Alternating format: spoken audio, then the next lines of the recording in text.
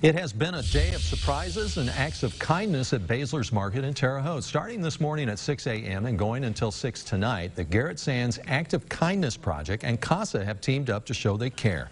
They're doing so by picking random customers and buying them coffee and donuts, giving them a flower, or paying $5 toward their grocery bill. It's just little things to cheer up someone's day, which they hope will be shared by others.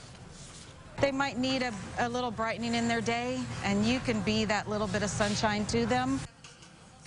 The Garrett Sands Random Acts and Casa also hope today's effort will let people know more about their missions. Those include Casa's campaign this year, which is Give Hope from Everyday Heroes.